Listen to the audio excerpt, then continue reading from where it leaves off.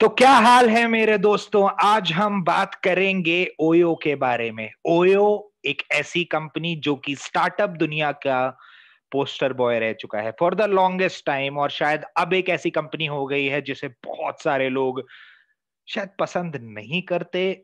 Sentiment काफी negative है in the market around OYO simply because of the fact that they've raised so much money and they've burned so much cash and they've not been able to be profitable.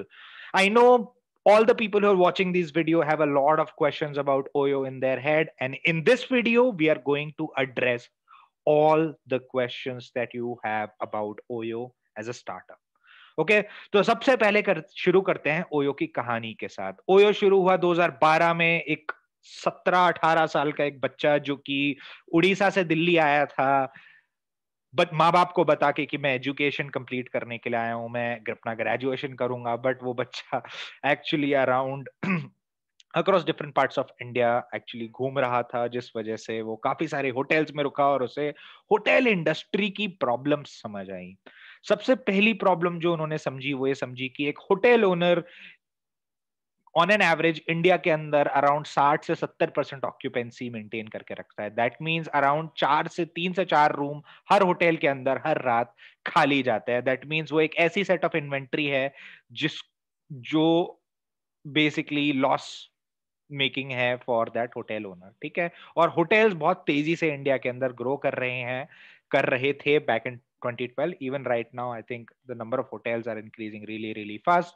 और जिस वजह से OYO ने इस opportunity को, रितेश अग्रवाल ने इस opportunity को देखा। उन्होंने कहा इस प्रॉब्लम को अगर सॉल्व किया जा सके होटल ओनर्स के साथ तो आई थिंक एक बहुत बड़ी प्रॉब्लम हम सॉल्व कर सकते हैं। दूसरी प्रॉब्लम जो उन्होंने देखी वो ये देखी कि जो होटल्स के एक्सपीरियंस है, खासकर जो आपके 2000, 1500, 2000, 2500 जो बजट होटल्स के एक्सपीरियंस है, वो बहुत ही इरेगुलर एक्सपीरियंस है। कभी कभी आपको 2000 रुपए में एक ऐसा रूम मिलेगा कि आप बोलोगे आपका दिमाग फट जाएगा। एंड कभी कभी आपको 2000 रुपए में एक ऐसा रूम मिलेगा कि आप मतलब अपनी किस्मत को कोसोगे कि यार मैं यहाँ आ ही क्यों गया, है ना।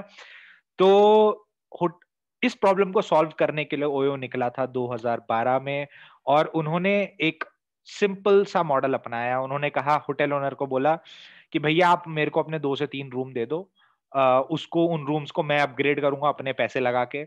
ठीक है, उस रूम्स में मैं अपनी ब्रांडिंग करूंगा और उन रूम्स को मैं अपने प्लेटफॉर्म के थ्रू बेचूंगा उन रेट्स पे जिन रेट पे मैं बेचना चाहता हूँ।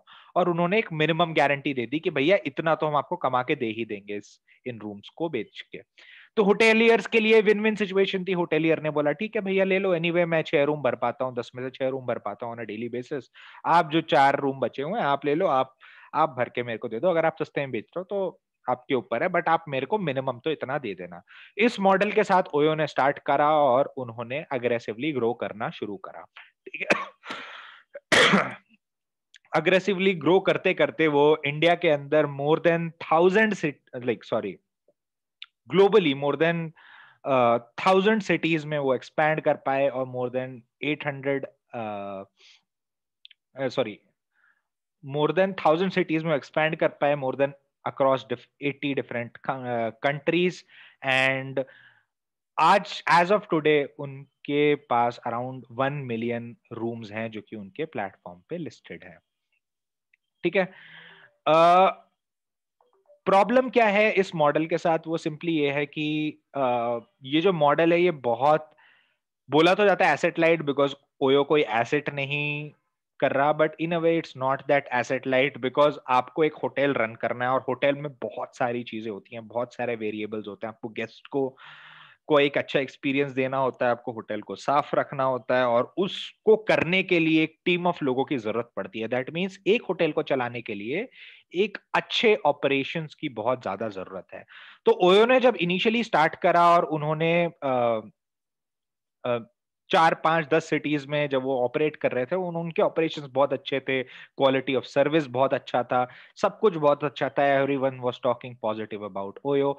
But when they expanded and when they started rapidly expanding after the funding that they got from Sequoia Capital and all other investors, Sequoia Capital nahi, Sequoia Capital, SoftBank is the major investor in OYO. So इन लोगों ने जब पैसा डाला तो ये लोग बहुत तेजी से ग्रो करने लगे, ओयो बहुत तेजी से ग्रो करने लगा, और that's when cracks started appearing. They were not able to keep up with the quality that they had intended when they had started the business, when they were trying to expand rapidly. ठीक है. और दूसरी चीज क्या हो रही थी कि एट द सेम टाइम उनके कॉस्ट भी रैपिडली इंक्रीज हो रहे थे बिकॉज ऑफ मल्टीपल थिंग्स. पहली चीज तो रेवेन्यू उनके कम हो रहे थे बिकॉज चोरी हो रही थी प्रॉपर्टी के अंदर. बुकिंग ले रहे थे होटल ओनर, बता नहीं रहे थे ओयो को कि भैया ये रूम बुक हो गया है. एक तो ये प्रॉब्लम है. दूसरा है कि ऑब्वियसली मैनेज करने के लिए आपको स्टाफ बहुत सारे चाहिए, तो स्टाफ की सैलरी आपको देनी है. तो ऐसे करके बहुत ज्यादा लोग एम्प्लॉयज ओयो ने हायर करे हुए थे to run their business, which was making it unsustainable. तो अभी रिसेंटली ओयो, हाँ, और ओयो पैसे कैसे कमाता था पहले मॉडल में? सिंपली मतलब वो मल्टीपल चीजें देता था. पहली बात तो वो देता था आपको एक रेवेन्यू इंटेलिजेंस देता था, एक ऐसा सॉफ्टवेयर जिसके थ्रू आप डायनामिक प्राइसिंग कर सकते हो. जैसे फ्लाइट की होती है ना डायनामिक प्राइसिंग, अगर डिमांड बढ़ गया तो ऑटोमेटिकली प्राइस बढ़ जाता है फ्लाइट का. वैसे ही आप वो डायनामिक प्राइसिंग करते हैं अपने रूम के प्राइसेस के, जिससे वो इंश्योर करते हैं कि उन 4 रूम को या उन 5 रूम को ही बेच के वो कैसे मैक्सिमाइज कर सके अपना रेवेन्यू. तो उसके लिए वो एक सॉफ्टवेयर इंटेलिजेंस देते थे, रेवेन्यू इंटेलिजेंस, जो कि वो खुद देते थे. मतलब उस सॉफ्टवेयर को यूज करके वो directly, like used to be like a consultancy kind of a thing. It still exists. Then they give a property management system, एक ऐसा सॉफ्टवेयर जिसके थ्रू वो मैनेज कर सके कि भैया उनका रूम कौन सा, रूम की कब बुकिंग है, कौन सा रूम ऑक्यूपाइड है, कौन सा रूम क्लीन हो गया है, कौन से रूम के बारे में क्या फीडबैक है, एक्सेट्रा एक्सेट्रा. ठीक है. और तीसरी चीज जो वो लेते थे उनसे, वो ऑब्वियसली एक रेवेन्यू शेयर था. तो अगर मान लो वो 4 रूम को बेच के ओयो 100 रुपए कमाता है, तो 20, कम से कम 20 से 30% ओयो ले जाता था. अगर बेसिकली होटल ओनर 100 रुपए कमाता है तो ओयो 20 से 30% अपने घर ले जाता था as like commission for providing all these services and helping the owner cell the rooms. Right.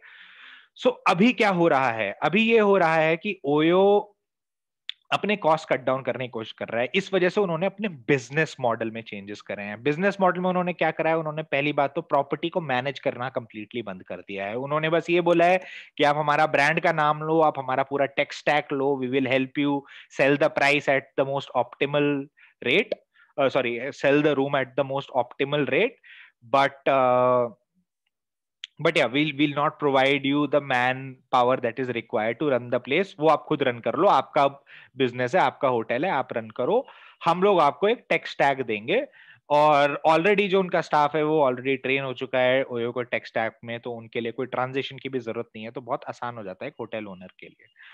और obviously at the same time वो उसका एक रेवेन्यू शेयरिंग तो लेते ही है. ठीक है. तो एक स्लाइड बस चेंज ये करा है कि वो अब ऑपरेशनल एस्पेक्ट को नहीं हैंडल करते. जिस चीज के लिए एक्चुअली स्टार्ट हुआ था उस चीज से बहुत ज्यादा दूर जा चुका है, because operations was one of the main thing that they wanted to take care of to ensure very good experience. But now operations is no longer under their control, under their direct control, which means कि it's a big red flag, right? Especially when they want to expand really, really quickly across the globe. Cool. So आपने ये भी सुना होगा कि OYO अपना एक IPO launch करने वाला है.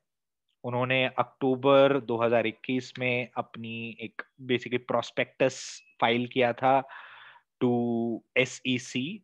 इस प्रोस्पेक्टस हर कंपनी को फाइल करना होता है जो कंपनी अपने आप को लिस्ट करना चाहती है आईपीओ में, जो बेसिकली पब्लिक से इन्वेस्ट कराना चाहती है पैसे को अपनी कंपनी में. उनको इस प्रोस्पेक्टस को रिलीज करना होता है. और इस प्रोस्पेक्टस में एसेंशियली ये होता है कि अगर आप इस कंपनी में इन्वेस्ट करते हो एज अ पब्लिक, तो सारे के सारे रिस्क्स डिस्क्लोज करने होते हैं उस कंपनी को. ठीक है.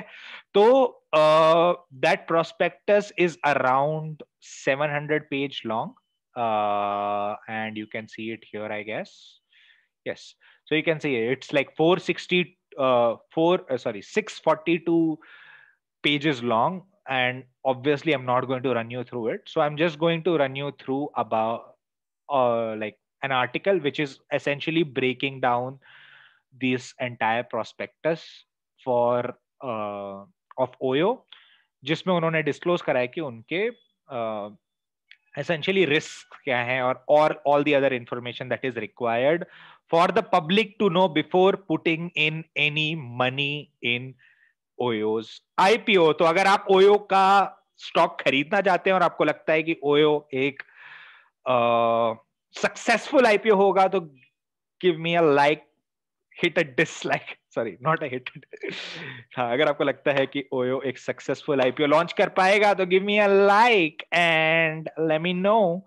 Anyway, so let's move forward, let's see what ET has to say or what OYO has disclosed about their uh, company to the public in order for them to start investing at a later stage. So they're, as per what my understanding is, they're planning to go or launch their IPO somewhere around Diwali this year. Anyway, so name of the company Oracle Stays, okay, which is the official name of the company, private limited, OYO. Promoters are Ritesh Agarwal, who holds around 33% stake in the company, SoftBank, who holds around 46% stake in the company, and then minor stakeholders like Dinesh Ramamurthy, trust. He's some individual. I need to know more about him. I'm sure he must be a very wealthy guy. He owns around 5% stakes in the company. And then we have Sequoia Capital, who owns around 3.2% stake in the company, Lightspeed Venture, that owns around 2.74% stake in the company, and Airbnb, that owns around 1.36% stake in the company. Anyway, so, okay, so since the DRHP didn't specify the number of shares that will.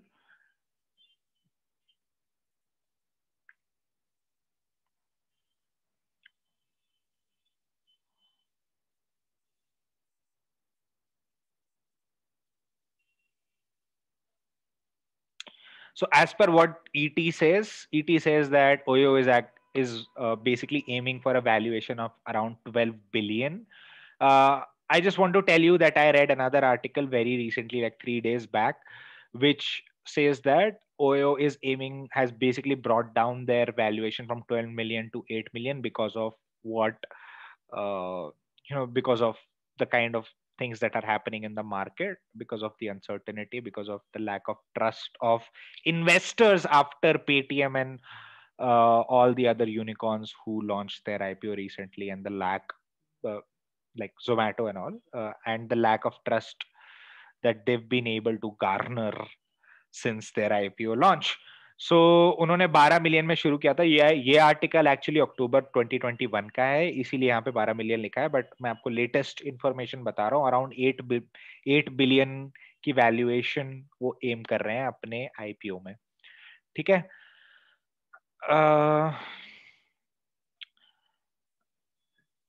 It says about the financial performance, it says despite global pandemic practically shutting down every travel hospitality business, OYO is moving towards profitability. अच्छा, ठीक है, let's see what it has to say. Loss narrowed down, loss कम हुआ 3,943 crore से। अच्छा, so the loss that OYO incurred in basically 2022 or 2020 was 3,943, and I think in 2019 the net loss that company had incurred was 13,122 crores, ठीक है। Revenue decline हुआ 70% से, तो obviously मतलब ये तो सिंपल सा मैथ्स है ना कि जब होटल ही नहीं चल रहे थे तो लॉस तो होगा ही ना उनका कम, सिंपल सी बात है। होटल ही नहीं चल रहे थे तो लॉस तो उनका कम होगा ही, क्योंकि उनके कॉस्ट ही नहीं थे, कॉस्ट ही इनकर नहीं कर रहे थे। उनका रेवेन्यू इंक्रीज होता तो बात भी है, रेवेन्यू भी डिक्लाइन हो गया उनका 70%।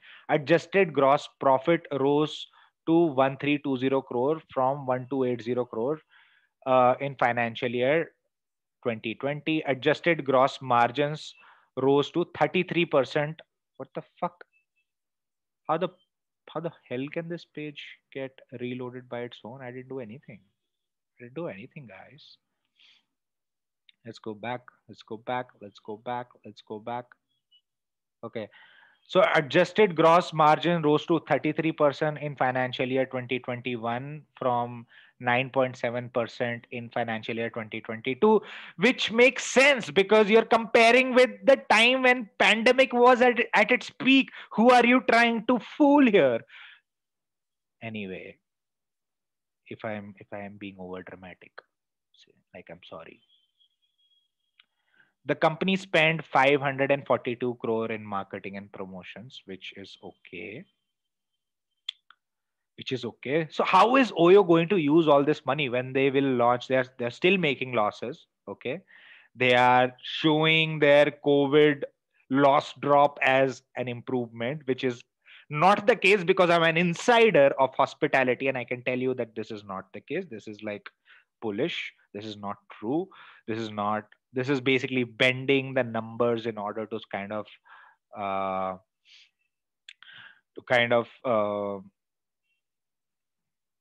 गुमराह करने के लिए, आपको गुमराह करने के लिए, they are trying to bend the numbers is what I think. I'm probably if I'm missing out on something, let me know in the comments below. I am no expert in anything. I'm a curious guy trying to figure what companies are doing to us. So anyway, तो क्या करेगा इस पैसे से? सबसे पहले ये सबसे इंपॉर्टेंट चीज है, आप इसको पढ़िए एक बार. Cash generated by selling shares of the OYO IPO will be utilized to finance prepayment and repayment of borrowings made by OYO subsidiaries. तो बेसिकली अपना लोन भरने के लिए ये लोग पैसे उठाएंगे, ठीक है. Funding it's organic and inorganic growth initiatives for general corporate purposes. अच्छा, प्रॉफिटेबिलिटी का आपके पास प्लान नहीं है और आप बोल रहे हो भैया हमें पैसे दे दो ताकि हम अपने लोन चुका सकें. देने हैं तो सर आप दे सकते हो.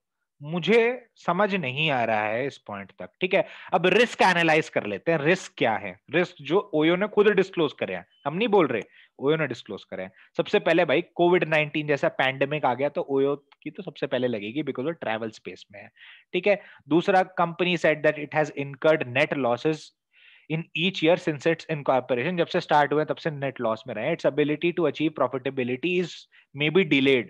So like no clarity about when it will achieve profitability etc. बस बोल दिया है कि हो सकता है कि डिले हो जाए प्रॉफिटेबिलिटी, ये वो, ठीक है. ग्रोथ में भी slow. It said that it may not continue to keep pace with its historical growth rates, क्योंकि पहले तो अपने पैसे बंद करे ना सिक्योया कैपिटल के, and may face difficulties in executing it's expansion plan and implementing growth strategies. अच्छा, ठीक है, ठीक है, करते हैं, आप में करते हैं. उसके अलावा इनका एक केस चल रहा है जॉस्टल के साथ. Jostle, if you don't know, it's basically a chain of backpacker hostel, one of the most prominent chain of backpacker hostel in India. And it says, and what OYO is saying about Zostel case, any adverse outcome of legal proceeding involving Zostel may materially and adversely affect our business, reputation, prospects, results of operation, and financial condition as well. And basically the details of the case are not disclosed here, but they're saying it's a red flag and it may affect uh, their business in future, their finances in future. And I'm an insider. What I feel is, what based on my understanding, I think Zostel has an upper hand on OYO here. Otherwise, it wouldn't have dragged for so long. So I definitely think that Zostel has an upper hand in OYO here. And if you are an investor willing to put money in OYO, please note, read about this entire case and know more about this entire thing. Apart from that, there are other pending cases as well. I wouldn't want to talk about that. Then brand image. OYO said that maintaining and enhancing its brand and reputation was critical to its growth, and that negative publicity could hurt its business. So there is a lot of negative publicity around OYO, and it is already hurting their business as we speak. Because to be honest, if you've used an OYO room, you know that it's you know what I'm talking about, how good it is, how awesome is being in an OYO room, right? So obviously, for obvious reasons, OYO has brand image off late, and that might affect uh, their IPO. people buying their shares, right? Reliance on third parties also. So OYO depends heavily on third parties. उनके hotel basically aggregator है वो, तो वो travel agents के ऊपर rely करते हैं. They rely on hoteliers, they rely on travel management companies, they rely on global distribution systems, etc., etc. They rely heavily on the market, so they rely on a lot of other things to actually be able to deliver their service. At the core, OYO is nothing but just a brand that a lot of people know, and it's related to travel. And if people have no other option, people go for OYO. That's what is happening right now across different parts of the world, wherever OYO is, right? Um, yeah. Apart from that, I don't think there is anything else that we need to know. Another thing that we need to know is that around OYO has around 100 million app downloads, which is a very, very decent thing. It is currently in world's third largest travel agent, or like OTA player, travel app download, basically third largest in the world, which which is a decently good thing. But at the end of the day, you don't have a great product. The experience at OYO is not great, and I'm sure anyone who's watching this video knows what I'm talking about. And this is exactly what you need to consider before putting many money in OYO, or like before forming any opinion about OYO. What I feel in the end is that making money in this business is really, really tough, especially because there are so many, moving parts to this. And also the fact that OYO has not been profitable throughout their journey, and they are incurring massive losses, and those losses are just increasing. They are trying to show their decrease in losses uh, during the COVID time as like a positive sign, but it happened because of COVID, because you were not running enough number of properties. Probably you did not have enough number of staff. Probably you had laid off a lot of people, and hence your losses were low. So all in all, it's a red flag. I wouldn't invest. Honestly speaking, from my point of view, I wouldn't invest in OYO. At least in the beginning, I wouldn't buy their shares initially.